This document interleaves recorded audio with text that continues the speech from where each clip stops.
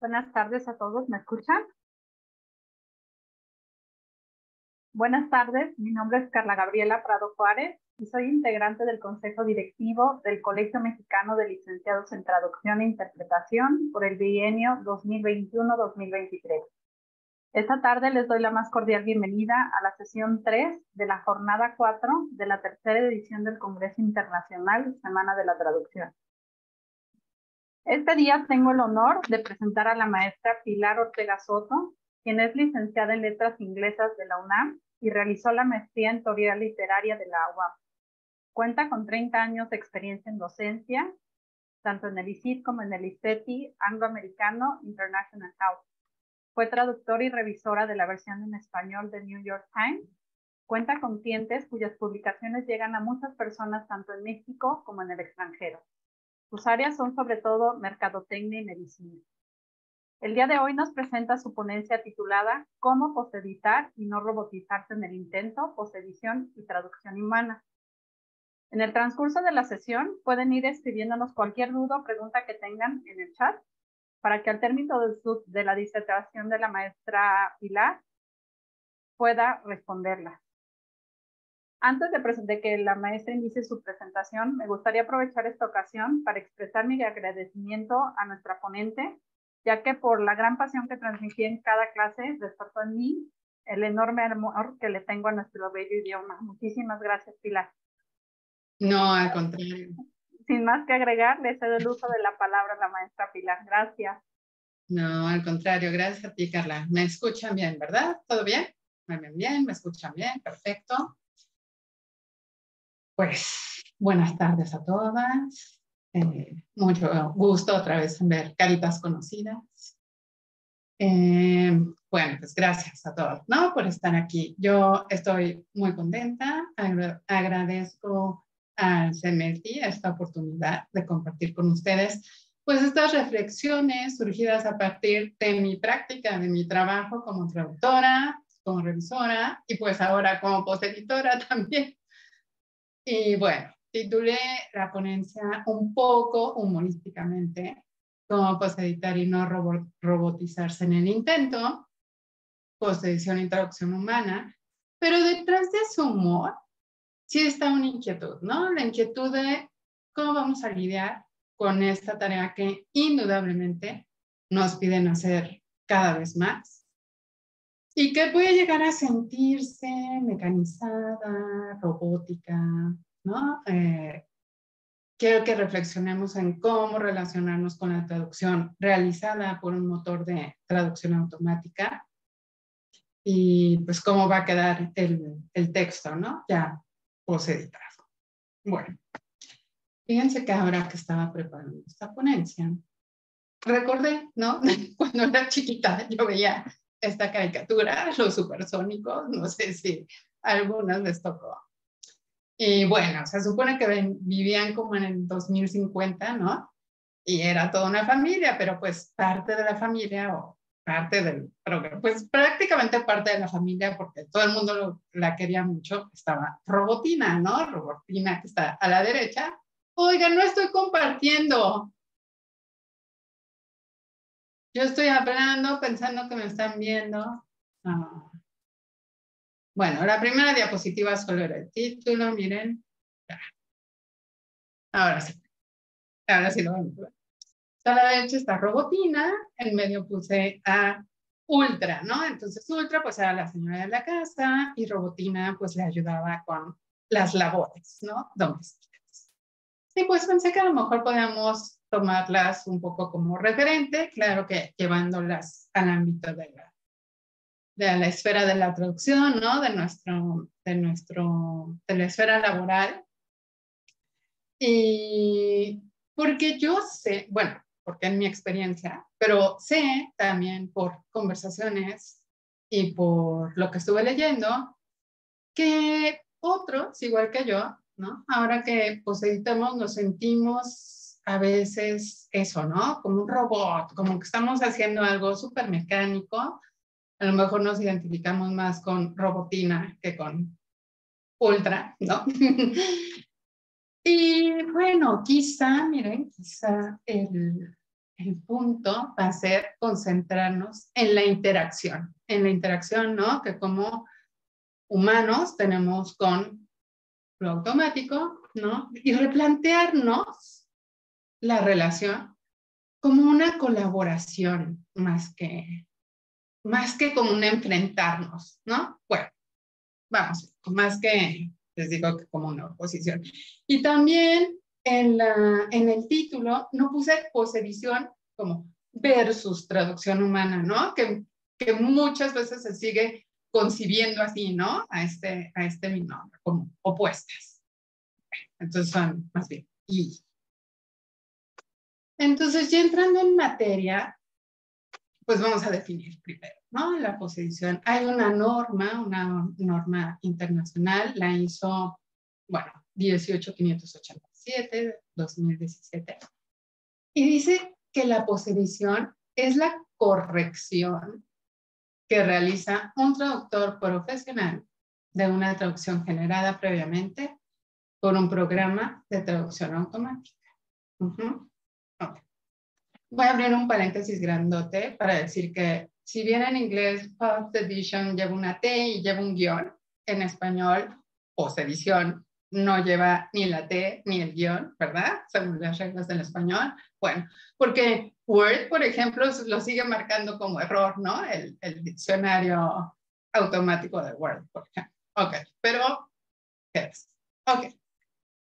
Entonces, no hay que confundir la posedición con la revisión. Ajá, aquí, o sea, algo que establece esta norma es que justamente la posedición es el trabajo que se hace sobre la traducción generada por un motor de traducción automática. Y vaya, cuando elaboraron la norma y lo que está detrás de esto es la idea de que lo que genera el motor de traducción automática no es una traducción acabada. Ajá. Es una traducción que necesita, que requiere una intervención humana, ¿no? Para quedar, digamos, lista, ¿no? Lista para publicarse, para llegar, para difundirse, etcétera. En cambio, la revisión, que también hay normas internacionales, ¿no? Que también pues establecen qué es la revisión y demás. La revisión se hace sobre una traducción hecha por otro traductor humano, ¿no? Y entonces se asume que al revisar, nosotros estamos trabajando con un texto que el traductor que hizo ya lo consideraba terminado, ¿no? Ya lo consideraba. Entonces, bueno, son dos, digamos, son dos flujos de trabajo diferentes, ¿no?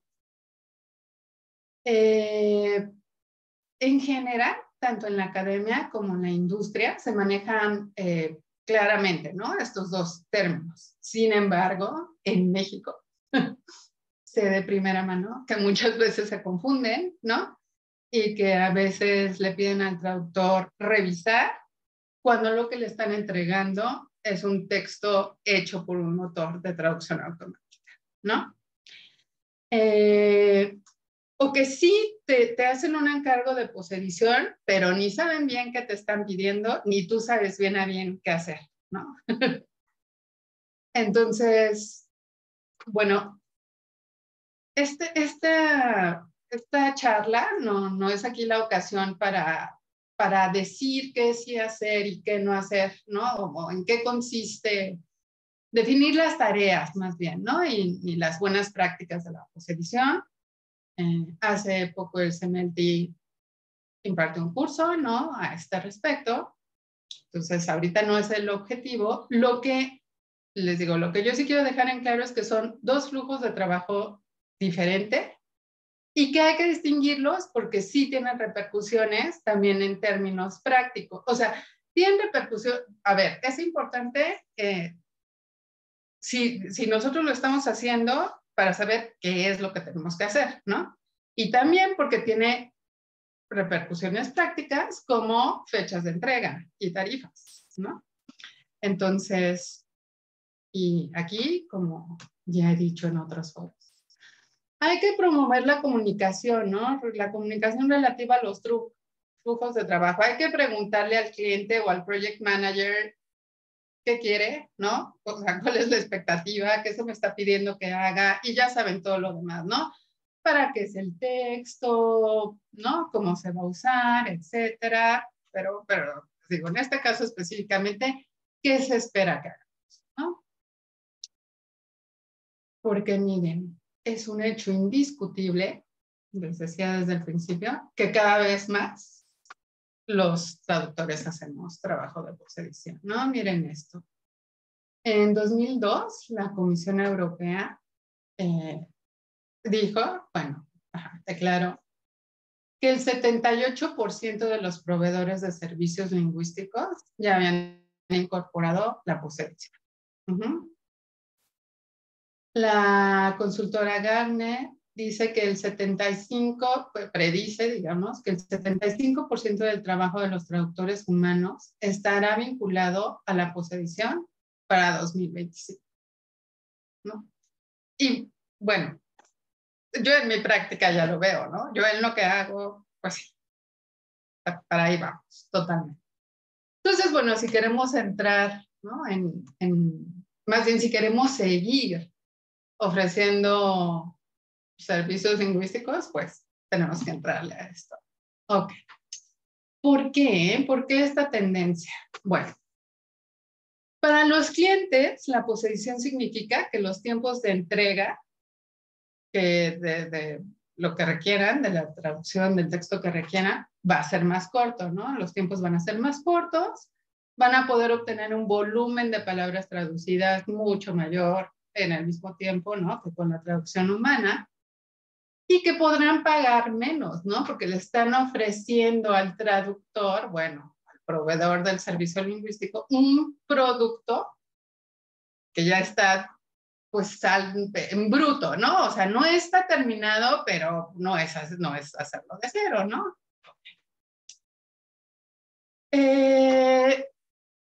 Entonces, para los clientes, pues es totalmente conveniente, ¿no? Encargarnos. ¿Por qué es posible esto, no? Quizá algunas recuerden, o quizá todos recuerden, ¿no?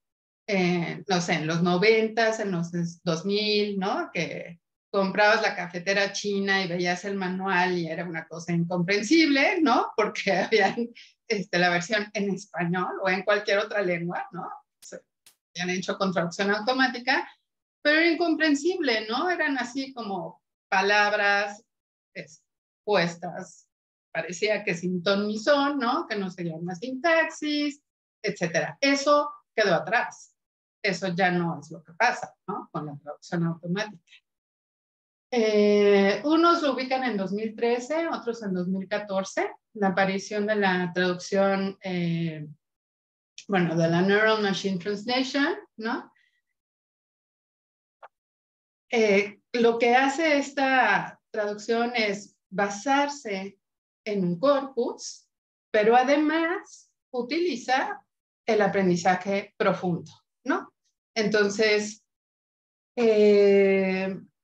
sí, ok, traducción automática neuronal, ¿no? Entonces, por eso les decía al principio que se da una interacción entre el poseditor y el motor de traducción automática, porque el poseditor corrige o no cada segmento que genera la traducción automática y esta a su vez incorpora las correcciones, ¿no? Para futuras traducciones. Por eso cada vez son mejores, ¿no? Por eso cada vez lo que te arroja se parece más a lo que tú haces. Bueno, y depende del motor, ¿no? Hay unos mejores que otros, pero nada, pues, ahí lo estamos alimentando, ¿no? Y entonces aquí, ¿no? Pues sí, algunos teóricos dicen, ok, entonces ahora, ¿cómo es el paradigma, no? O sea, ¿la traducción automática nos ayuda a nosotros o nosotros a ella? ¿Ah? Porque, pues, la estamos corrigiendo, la estamos alimentando, la estamos refinando, ¿no? Entonces, robotina ayuda ultra a robotina. ¿no? Ok, pues sí inquieta, ¿no? Sí inquieta pensar en esto, ¿no? Sobre todo últimamente, con todas las noticias, sobre la inteligencia artificial, y pues todo lo que puede hacer, ¿no? Y sí, ciertamente tememos, ¿no? Está el temor, está el miedo de que nos reemplace, de quedarnos sin trabajo, ¿no? Oigan, yo a veces hasta de que la inteligencia artificial domina el mundo, ¿no? Como en las películas distópicas, pero fíjense, pues como una mujer de la generación X, que dicen que somos la generación que más se ha tenido que adaptar a los cambios, ¿no? O sea, que más nos han tocado, más hemos, como seguimos, ¿no? Trabajando y haciendo cosas, pues nada, tenemos que adaptarnos. Entonces, pues trato de pensar eso, ¿no? Que igual hay que seguirnos adaptando, ¿no? Seguir el paso, tratar de seguir el paso a los avances y adquirir las nuevas habilidades, ¿no? Que requiramos. Podemos recordar, por ejemplo, que, pues no sé, hoy en día hay máquinas que hacen trabajos que ahora nos parece inhumano que hicieran antes las personas, ¿no? Pues en el campo y así, ya lo que pasó fue justo eso, ¿no? Que se transformó el trabajo. Entonces, bueno, esperanzadoramente podemos pensar eso.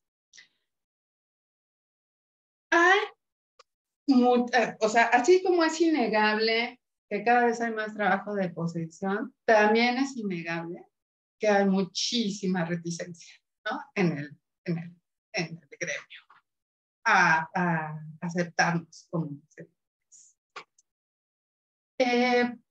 Fíjense que, bueno, tengo un archivo con todos los textos que estuve leyendo para preparar esto. Entonces, si quieren, al final se los pongo en el chat del Zoom, ¿no? Para que ustedes puedan ver. Pero muchos de los estudios son más bien encuestas, ¿no? Entre traductores.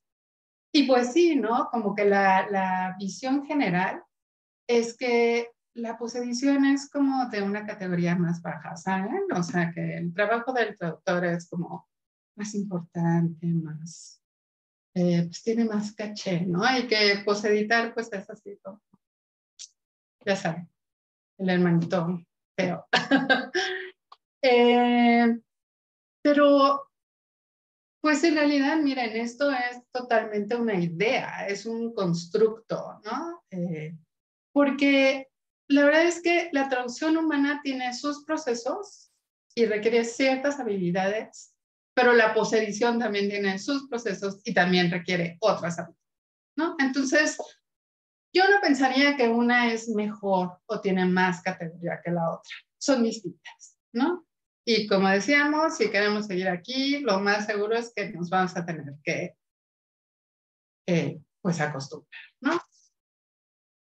Otro aspecto en el que hay mucha reticencia tiene que ver con la productividad.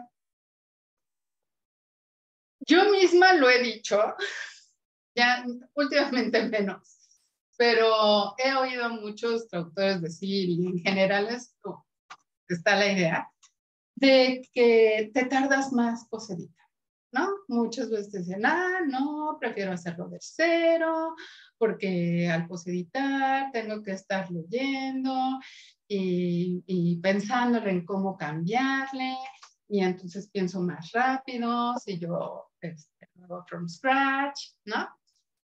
Ok, en los estudios que se han hecho, esto se desmiente totalmente, ¿no? El simple hecho de no tener que teclear ya hace que sea más rápido, ¿no? Influyen muchos factores, ¿no? Les digo, pero por ejemplo, la productividad, digamos, ¿no? Depende,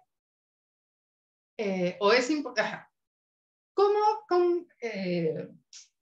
la calidad del texto generado por la traducción automática va a depender en gran medida de la calidad del texto origen, ¿no? Si tú tienes un texto origen bueno, los resultados que te arroja el motor van a ser bastante buenos también, ¿no?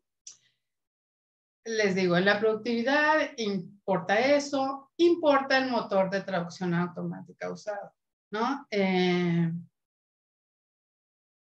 Por ejemplo, si usas, pues que ahora muchos alumnos, ¿no? Meten su, y no digo que esté mal, ¿no? Pero al inglés, por ejemplo, y entonces sale en español de España, ¿no?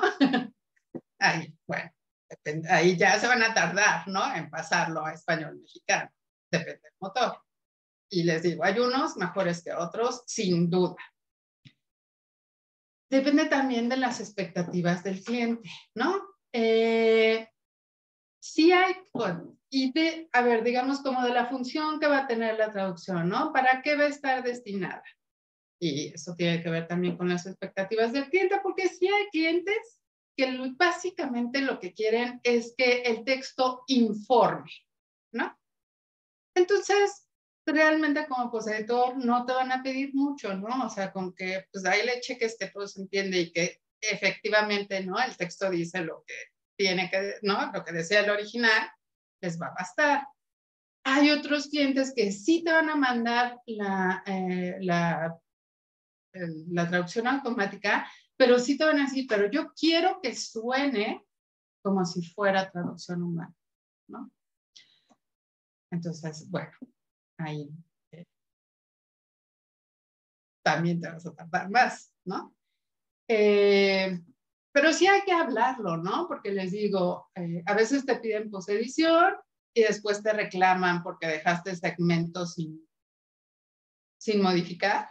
Y era como, ¿cómo? Pues no era el chiste, ¿no? O sea, que si estaba bien ya lo dejaba. Bueno. Y también influye la experiencia, ¿no? Y la pericia del traductor humano que esté haciendo. Aquí también les quiero mencionar bueno, pues esta idea, ¿no? Seguramente conocen que el estándar de un traductor humano son 3,000 palabras al día, ¿no? 6,000 por periodos cortos, ¿no? O sea, no más de 3 días para no enloquecer. Les digo, en los estudios que han hecho, ¿no? Últimamente, se ha visto que esta media aumenta a entre 6,000 y 9,000 palabras al día. Si se hace posedición. Les digo, el simple hecho de no teclear, ¿no? Pero aquí podemos llegar a confundirnos y preguntarnos por qué querríamos hacer más trabajo por menos dinero, ¿no? Porque, o sea, el planteamiento sería, si traduciendo desde cero llego a 3,000 palabras, pero me las pagan a una tarifa mayor, ¿por qué querría entregar más palabras, digamos las 9,000, ¿no? A una tarifa menor. Si lo ponemos así, suena muy sensato, muy lógico, pero la realidad es que al final no es menos ingreso, no es más tiempo, ni es más esfuerzo. Es un esfuerzo distinto. Y por eso vale la pena, ¿no? Entrenarnos para hacerlo, pues, o sea, como se supone, ¿no? Que debe ser y justo no estarnos ahí las horas en un segmento, etcétera, ¿no? El esfuerzo, les digo, es diferente. Y bueno, yo, por lo que he visto, les digo, no va a ser menos ingreso y no va a ser más esfuerzo y el tiempo. Okay. El otro aspecto de por qué estamos así renuentes a dedicarnos a en realidad es el que a mí más me pesa, ¿no? Y es el que tiene que ver con el hecho de que al poseditar sentimos que nuestra creatividad queda muy limitada o de plano es inexistente. Que se pierde esa emoción de estar buscando la palabra o la sintaxis correctas y al final encontrarlas y hacer un tejido de palabras, ¿no? Que que resulte así en un texto hermoso. Podemos sentir que estamos haciendo un trabajo, les digo, como muy mecánico, prácticamente de maquiladoras, ¿no? Porque la verdad es que a veces, ¿no? Se reduce estar checando que las etiquetas estén bien puestas, ¿no? O que estén en el lugar correcto y cambiando 2 que 3 términos y tan, ¿no? Y entonces ahí, pues sí se siente súper pesada, ¿no? Y ahí les digo, ahí es donde te sientes una robot. Bueno, en mi experiencia y en lo que leí también, contra esto no queda más que estar a la casa y seguir buscando y seguir aceptando hacer esos proyectitos, ¿no? Que sí nos van a, con proyectitos o proyectotes, que sí nos van a permitir ser creativas, que no, o sea, nunca va a faltar el cliente que tenga un texto así, que le es caro, ¿no? Que le es querido, que le es muy importante, que sí te va a pedir ¿no? Que seas minuciosa, que le pongas todos los detalles, nunca va a faltar el texto así singular, ¿no? Y único, que va a requerir también un trabajo de tu parte singular y único, ¿no? Textos que no estén llenos de repeticiones, que no sean la nueva versión del manual o del protocolo o del, ¿no? Siempre va a haber esos textos y entonces, bueno, que no creo además que se limiten solo a lo literario, ¿saben? O sea, les digo, puede ser, no sé, un investigador, ¿no? Muchas veces las investigaciones de ciencias sociales son muy así, ¿no? Muy, como que requieren mucho, ¿no? No sé, de pedagogía, en fin, ¿no? De muchas áreas. Y claro, en la publicidad, ¿no? Y en el marketing también se va a buscar, ¿no? Textos que no sean como tan secos, ¿no? Como a veces resultan los traducción. Muy bien. Ahora fíjense, los defensores de la traducción automática argumentan que a mayor calidad del texto generado, ¿no? De la traducción automática, menor el esfuerzo en la posedición. True or false, ¿no? Agree or disagree. Yo no estoy de acuerdo con esto. Yo creo que casi es al contrario. Que si la TEA no tiene mucha calidad, vas a estar atenta, ¿no? No te vas a estar durmiendo, vas a poner atención, ¿no? Y vas a hacer las correcciones necesarias. Pero la Neural Machine Translation está tan avanzada que la mayor parte de los segmentos que arroja, siempre cuando el texto origen también sea de calidad, pues son bastante buenos, suenan bien. O sea, a primera vista suelen parecer correctos. Y entonces se torna difícil detectar los errores, ¿no?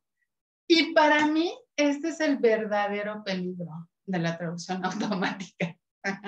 Por lo que yo, o sea, por otra parte también digo, no, sí está bien que nos resistamos, ¿no? O sea, un poco, en ciertos puntos.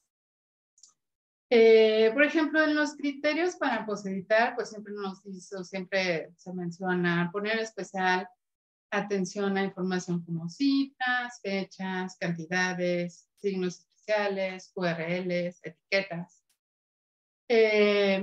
Verificar el uso de la terminología adecuada, comprobar que se haya traducido todo, incluida la traducción. Pero les digo, o sea, yo creo que hay errores mucho más sutiles que solo se detectan cuando tomas en cuenta el contexto, tanto intra como extratextual, la finalidad o la función de la traducción, o solo conociendo la terminología específica de un área o específica de un cliente, ¿no? O los que requieren que tengamos esa conciencia de, ok, aunque vea 50 veces el mismo error, voy a seguirlo detectando, ¿no? Y ya, bueno, entonces les voy a poner algunos ejemplos de estos, salidos de mi trabajo, ¿no? Bueno, este es un texto de medicina que, como mencionaba Carla al principio, pues es mucho de lo que yo hago, ¿no? Entonces, era un protocolo de un estudio clínico, ¿no? Entonces dice, for all groups, a treatment cycle is defined as a 21-day treatment cycle from the first day of administration of the study treatment combination, which is called cycle 1, day 1. Y lo que arrojó el motor fue, para todos los grupos se define un ciclo de tratamiento de 21 días desde el primer día de administración de la combinación del tratamiento en estudio, el cual se llama ciclo 1, día 1. No sé si pudieron ver luego el error, ¿no? Porque no suena mal, estarán de acuerdo, ¿no? Suena bastante bien. Bueno, aquí el cambio que yo hice es, o lo que no viola el motor de traducción automática es que, digamos, aquí fue el contexto intratextual, ¿no? El antecedente de el cual se llama no es el ciclo, sino el día. Y ya que lo pienso mejor, claro, o sea, no es lógico que el ciclo se llame ciclo 1, día 1. Es lógico que el día se llame día 1 del ciclo 1, ¿no? Pero cuando esto segmento 325, ¿no? Pues no, a lo mejor no ves luego eso, ¿no? Otra cosa que yo cambié aquí, no, sí, aquí. Ok, por ejemplo, ahí fue el único cambio, ¿no? Fue lo único, digamos, que no vio el motor. Pero como les digo, ¿no? Son cosas así, bien sutiles, ¿no? Segundo, dice, you were selected as a possible participant in this study because you have ovarian or breast cancer. Y el motor arrojó. Usted ha sido seleccionado como posible participante de este ensayo clínico porque tiene cáncer de ovario o de... Bueno, aquí yo sí modifiqué muchas cosas. La primera es la voz pasiva, ¿no? La voz pasiva propia. La verdad es que la voz pasiva propia no es la usual en español. Como diría García Yebra, y justo ayer vi un post del ICETI también sobre el genio de la lengua, ¿no? Como, o sea, no va con el genio de la lengua, ¿no? La pasiva propia. Pero tristemente, cada vez más los alumnos jóvenes están así de, pero ¿por qué no? Suena bien, es correcta, a mí me suena perfecto, se ve más elegante. A lo cual yo siempre les digo, a ver, cuando vas caminando por la calle, ves letreros que dicen, esta casa es vendida o se vende esta casa. No, pues se vende esta casa, ¿no? Que es la pasiva refleja, que es la que nosotros usamos, o sea, que es la que es usual en español. Entonces, lo pasé a pasiva refleja. El tiempo, también cambié el tiempo, por lo menos en el español mexicano, bueno, no por lo menos, sino a diferencia de otros dialectos, más bien, a diferencia de cómo lo usan en otros dialectos, en México preferimos usar el pretérito simple que el antepresente, ¿no? Entonces, también lo cambié, ¿no? No puse, se le ha seleccionado, sino se le seleccionó, ¿no? En pasado. ¿Y qué más? Y aquí sí cambié ensayo clínico porque este cliente en particular no usa nunca ensayo clínico, ¿no? Siempre usa estudio clínico. Pero, por ejemplo, ahí si tú no conoces al cliente, pues, ¿no? Algunos clientes usan ensayo, ¿no? Podría quedar. También al poner la pasiva refleja, se fue la marca de género, lo cual es bueno, ¿no? Porque no, tampoco pasarlo a femenino hubiera sido del todo recomendable porque, pues, el cáncer de mama también se puede dar, ¿no? Okay. Otro. Dice, please make sure the proposed base pay amount is 0. Por favor, asegúrese de que el monto del pago base propuesto es 0. Por favor, ¿no? En español, cuando damos instrucciones, ¿no? Estos call to actions, nunca le ponemos por favor. O sea, damos la instrucción, punto. Nada de que por favor. Pero otro más importante y que invariablemente también le va a fallar a la traducción automática a la fecha es el uso del subjuntivo, ¿no? Bueno, aquí déjenme decirles que tristemente también he visto muchos casos de traductores humanos que tampoco, ¿no? Detectan que aquí hay que hacer el cambio al subjuntivo. Esto tiene que ver con que en inglés se usa el presente, ¿no? O sea, el subjuntivo como tal no se usa ya, ¿no? Está en desuso, digo, excepto God Save the Queen, ¿no? O The King. Y en las oraciones, ¿no? O sea, en los rezos, creo que solo para eso se usa. Pero siempre va a haber marcas, ¿no? Va a haber marcas textuales que te indiquen que en español tienes que usar un subjuntivo. Aquí sería el verbo, ¿no? Muchas veces son adverbios, aquí no lo hay, pero la combinación de los verbos, ¿no? Asegúrese de que sea, no de que. Sé que el martes hubo una ponencia sobre el subjuntivo, desafortunadamente no la pude ver, pero ya la vi en la grabación, pero bueno, aquí nada, pues mi recomendación, si sienten que esto les falla, nada, repasar, ¿no? Repasar cómo se puede detectar subjuntivo. Ok.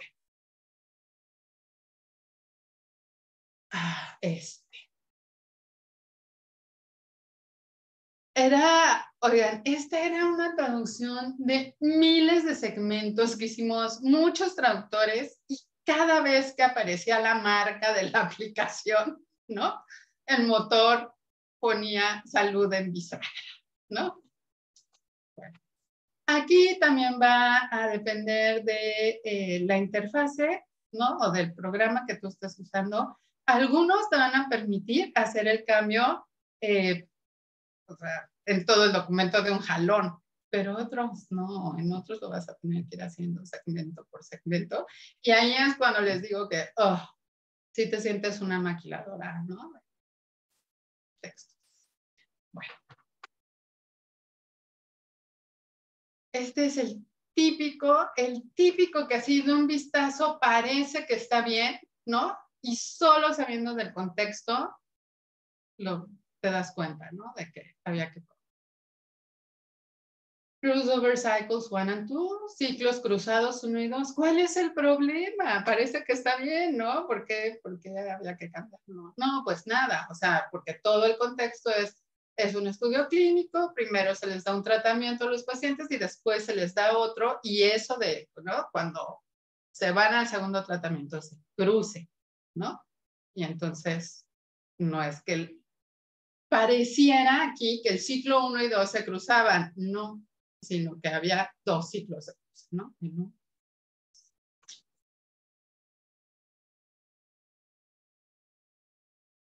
Les decía, terminología, ¿no? Common adverse events include, los acontecimientos adversos incluyen, y nada, les digo, ya, si estás trabajando en medicina, como yo, llevas años, no sé qué, obviamente sabes que son eventos adversos. Pero les digo, ya cuando vas por el segmento 425, ¿no? Pues es que segmento, acontecimiento adverso, pues en realidad no suena mal, ¿no? Y sí son acontecimientos, ¿no? Bueno. Otra cosa que los motores de traducción automática van a dejar siempre son los adverbios terminados en mente, ¿no? Todos. Y pues, te quedan cosas como, con esta característica puede controlar fácilmente puertas remotas rápidamente y precisamente. Miren, aquí, en vez de poner con esta característica, yo le puse gracias a esta característica. Los puristas de la posedición me dirían que es un cambio preferencial que pues realmente no tenía razón, ¿no? Que podía dejar con esta. Pero, por ejemplo, aquí este cliente, bueno, quiere vender, ¿no? Equipos de seguridad. Ajá. El texto es para los posibles clientes, ¿no? Entonces, pues si quiere que suene así más atractivo, ¿no? Por eso le cambié. Tampoco va a detectar el traductor automático de entrada, digamos, a menos que ya tengas ya lo hayas alimentado, ¿no? Para ese cliente, si la segunda persona va a ser usted o tú, ¿no? Y bueno, en los otros dialectos, lo que usa, ¿no? Entonces aquí también, por ejemplo, yo tuve que cambiar la persona, ¿no? Y esas también, híjole, pues se te pueden ir bien fácil, ¿no? Les digo, ya cuando llevas muchos segmentos, ¿no? Pues se te va, ¿no? Entonces, por eso les digo que para mí este es el peligro, ¿no? Que dejemos de ver todo eso que sí tenemos que cambiar, ¿no? O sea, que dejemos de considerar, pues, lo que dice la norma, ¿no? Como les decía al principio, que lo que arroje el motor de traducción automática es una traducción que requiere una intervención, ¿no? Que no está terminada, que sí tenemos que hacer algo, ¿no? Ok. Y pues ya. Concluyo pues recordándoles que si bien no podemos mantenernos alejados de la posedición, dadas las condiciones actuales, sí podemos hacerla sin olvidarnos de que somos personas, sí con creatividad, sí con voluntad, sí con poder de decisión, pero también invitándonos a que en lugar, les digo, de ver a la traducción automática como nuestra enemiga, como nuestra rival, ¿no? Veamos la relación más como una interacción colaborativa y en una de esas terminamos, miren, así de contentas como ultra y robotina aquí que ya se están dando un break, ¿no? Ya acabaron el trabajo, ya, ¿no? Muy bien, pues, bueno, con eso voy a dejar de comer.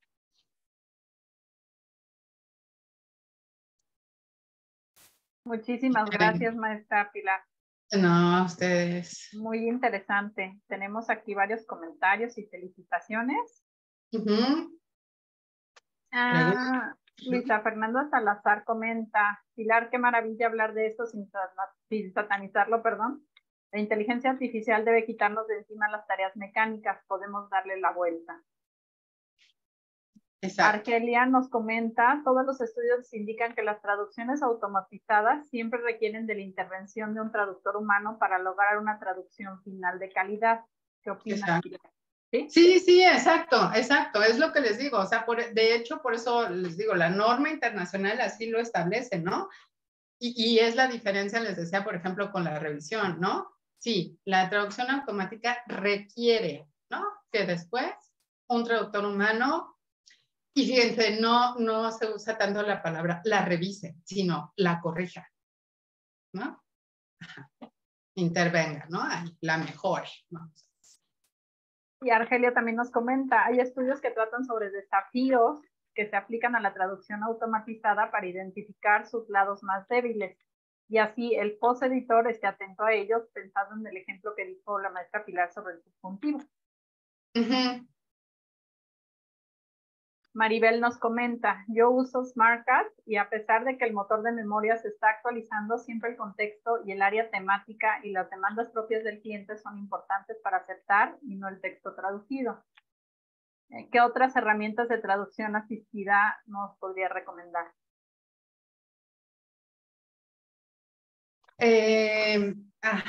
Bueno, yo no mencioné eso, pero no es lo mismo un programa de traducción asistida, o sea, una CAT-2, que la traducción automática. Son dos cosas diferentes.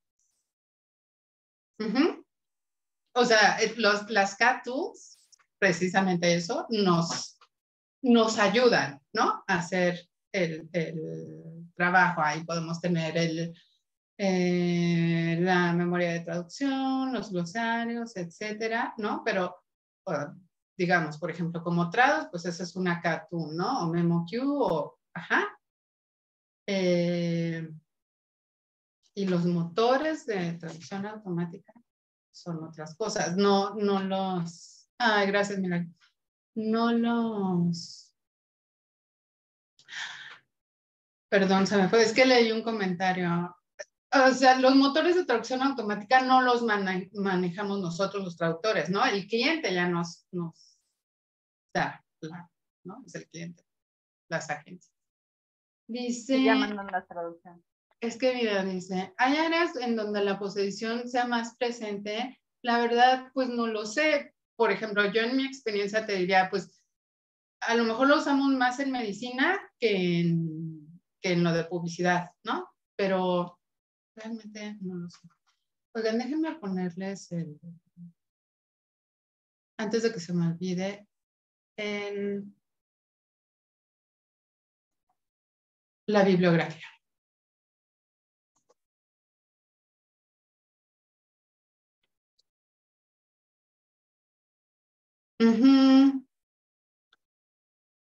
¿Crees que nos lleguen a suplantar las máquinas en algún momento? Dice María Elena Cruz. Yo espero que no. Yo espero, como les decía hace rato, que se vaya modificando el trabajo que nosotros vamos haciendo, como de hecho es lo que está pasando con la postedición, pero no que nos reemplacen, ¿no? Sino, sí, para la traducción. Para la traducción, pues mucha gente dice, nunca va a pasar que nos dejen de necesitar, ¿no? Siempre va a haber siempre va a haber sutilezas en el uso de la lengua, ¿no? Que van a requerir que alguien le eche un ojo, ¿no? A lo que haya traducido el motor. Que se necesita del humano.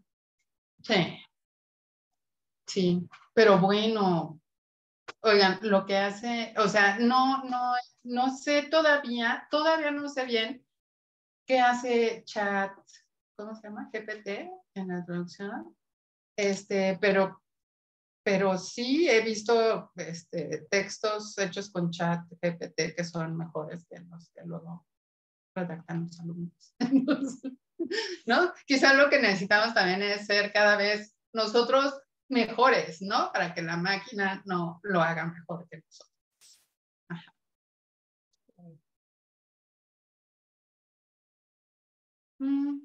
¿Alguien más? Edith Verónica nos comenta. A ver, Perdón, no dime. Sí, justo estaba viendo el de Edith. Dice, yo siempre he sentido que es antiético usar traductores automáticos, pero es una realidad que ahorran muchísimo tiempo y que el mercado se dirige hacia allá. Sí, totalmente, totalmente. O sea, yo ahí sí creo que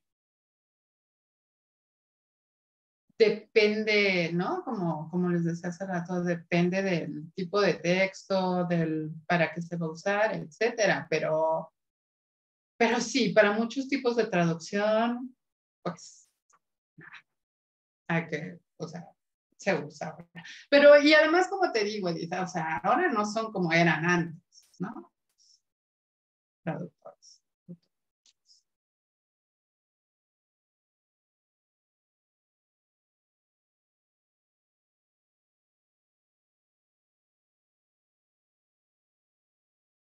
Guadalupe Lucero dice, creo que la razón principal por la que muchos traductores rechazan la implementación de la traducción automática es el hecho de que las agencias de traducción la usan como una excusa para pagar tarifas más bajas. ¿Qué soluciones se podrían ofrecer para este problema? Yo creo que lo de las tarifas bajas en realidad es un problema, ¿no? De la traducción toda, ¿no?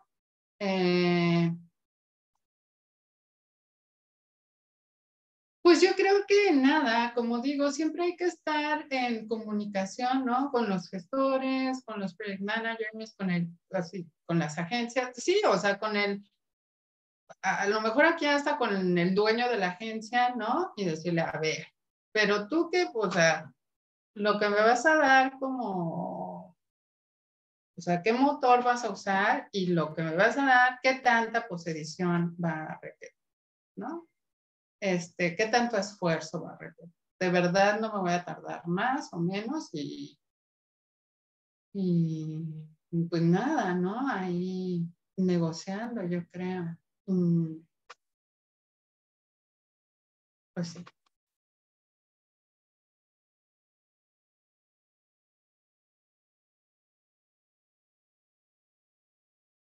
Ajá, lo que les decía, Isabel, a lo mejor la tarifa es menor, pero en realidad no es menos ingreso. O sea, no sé si ya hagan mucha posedición y se han comparado como cuánto, ¿no? Cómo eran los ingresos antes y cómo son ahora. Pero yo digo que no son menores los ingresos, ¿eh? Y les digo, no o sea, y el esfuerzo no es mayor, es la verdad. O sea, yo sí me acuerdo que antes, sí había veces que las manos me dolían horrible de tanto haber tecleado, ¿no? Y a lo mejor la espalda baja no, porque no sé, hago yoga, lo que quiera, ¿no? Pero sí el hecho de estar, les digo, simplemente tecleando menos, ¿no? Hace que el esfuerzo sea menor. Si se utiliza una IA, debemos cobrar menos. Andrea Guadalupe, tú siempre trata de cobrar lo más posible, ¿no? Pero seguramente el cliente, la agencia, sí te va a ofrecer una tarifa más baja, ¿no? O sea, trabajos de posesión. No siempre, ¿eh? Pero por lo general. Pilar, ¿y hay especialidades en donde se trabaje más, en áreas de especialidad donde se trabaje más la posedición? Yo no, la verdad no sé de todas las áreas, pero les digo, por ejemplo, en mis dos áreas que yo hago más, pues se usa más en medicina que en lo otro, ¿no? De publicidad, por ejemplo. ¿Por qué? Pues en medicina sí muchas veces son muy repetitivos los textos, ¿no? O sea, a lo mejor hiciste el protocolo versión 1 hace 3 años y después sigue la versión 2 y tienen cambios mínimos, ¿no? Entonces ahí ya, bueno, con tu memoria de traducción y si además, ¿no? Usas Neural Machine Translation, pues sacas 500 cuartillas en un día, ¿no?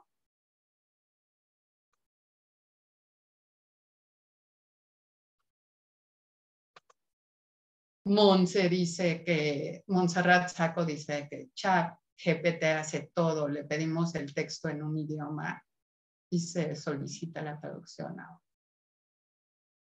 Y ya. No sé, necesito ver eso. Necesito entrarle ahora. A ver qué. ¿Algo más? ¿Algo que alguien quiera comentar? Y porque lo de los ingresos ya nos comentabas que son pues proporcionales. Pues yo pienso que sí, Isel también lo dice. Yo pienso que sí. No sé, más colegas que se hayan estado dedicando a poseditar, no sé, ¿qué opinen?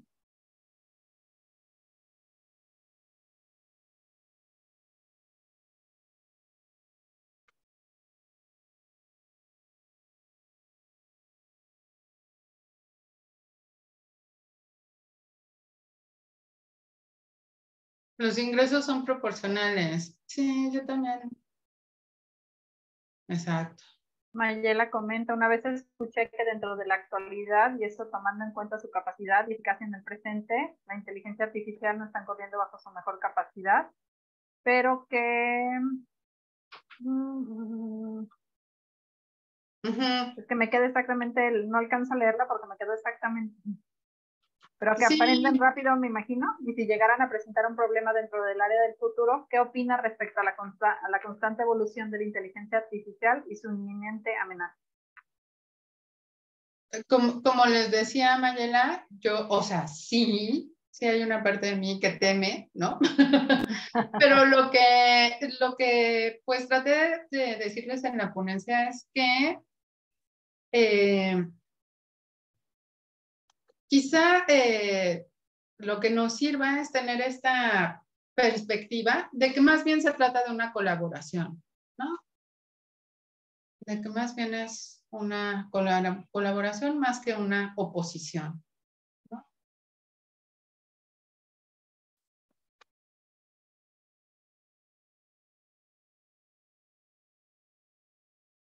Ajá, dejar de satanizarlo, sí.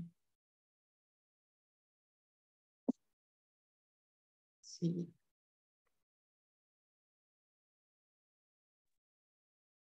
Ah, sí, Jania me preguntaba, ¿qué opinas acerca del chat? No, pues ya les decía. María Elena Cruces, ¿qué tarifas cobramos? Les digo, las más altas que puedas, siempre, ¿no? Edith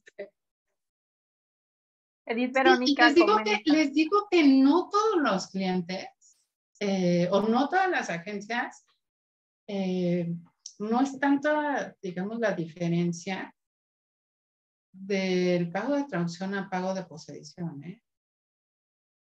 Y pues haces más en menos tiempo. He visto a un colega en un trabajo de posedición en unas novelas.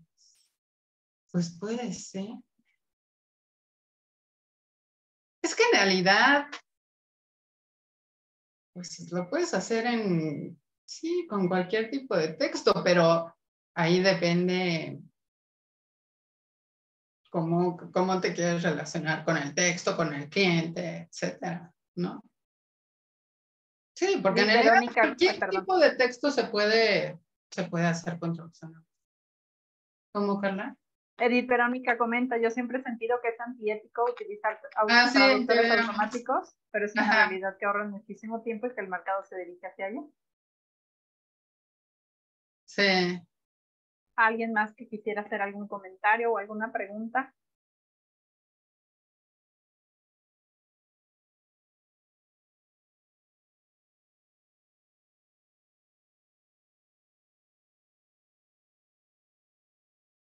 Sí, Maribel, te decía, ¿no? Que SmartCat, pero SmartCat es una cartoon. A ver, unas cartoons tienen integrados o se les pueden integrar motores de traducción automática. Pero, por ejemplo, DeepL solo es un motor de traducción automática, no es una cartoon. ¿Sí?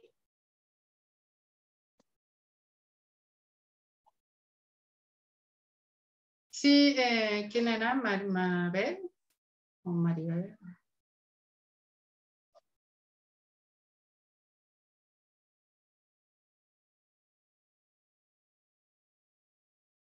Bueno,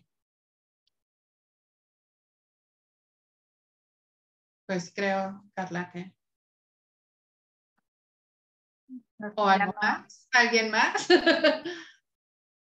Bueno, lo que preguntaban, pero era lo que habías comentado, Pilar, que realmente no sabías cuáles porque a ti ya te llegaban ya nada más para la posedición. ¿Cuáles son los mejores motores de traducción automática?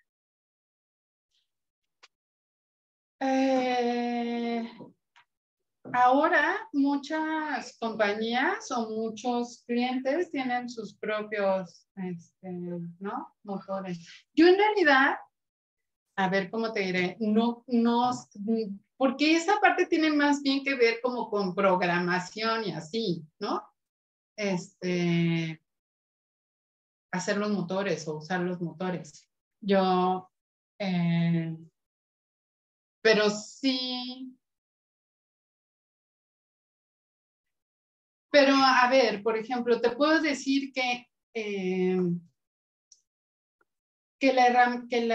motor, por ejemplo, de Amazon, de 1 año y medio para acá, es mucho mejor, ¿no? Y seguramente porque lo hemos estado alimentando, ¿no? Porque lo hemos estado corrigiendo, como les decía hace rato, corrigiendo, alimentándolo, refinándolo, ¿no? Pero hace 1 año y medio era, ay, Amazon, qué pesadilla, ¿no? Qué dolor de cabeza. Había que hacer así muchísimos cambios y no, ahora ya, son mínimos, ¿no? Y ahí incluso es,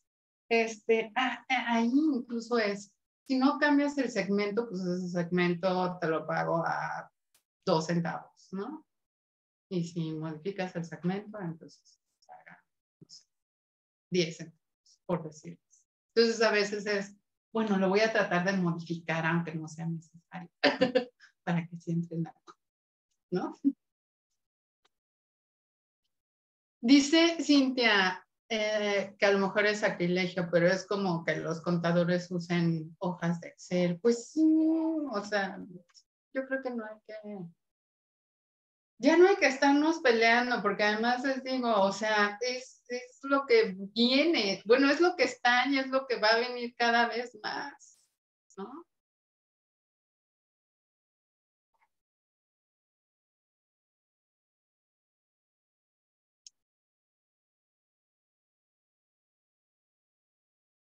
Muy bien. Exacto, exacto. Como dice Beatriz, Eugenia, no podemos evitar que avance la tecnología, nos actualizamos o morimos. Es exacto. Ah, miren, los arquitectos también usan programas para diseños. Pues sí, y los músicos, ¿no? Pues sí, en realidad está en todo. Está en todo. A lo mejor más bien era que nos hacía falta en la parte de la traducción, estábamos como muy, como tú decías hace rato de lo de la generación X. Me acuerdo cuando nos conectábamos a la computadora, a la internet y bloqueabas la línea del teléfono cuando yo estaba haciendo la maestría, mis compañeros se me quedaban viendo así como de qué siglo eres, no sé qué está pasando contigo. Y ahorita precisamente nos tocó el cambio de la tecnología ahora con la pandemia, por ejemplo, ahorita el no tener que desplazarnos de ciudad para estar en un congreso, estamos en diferentes ciudades, yo estoy en Morelia. Exacto, exacto. Entonces nos hemos ido adaptando a los diferentes tipos de cambios. Si no hay alguna otra pregunta, entonces me gustaría agradecerte, Pilar. Fue todo un honor aprender de ti. Tus aportaciones son de gran valor para el gremio. Muchísimas gracias por tu tiempo y por tus conocimientos.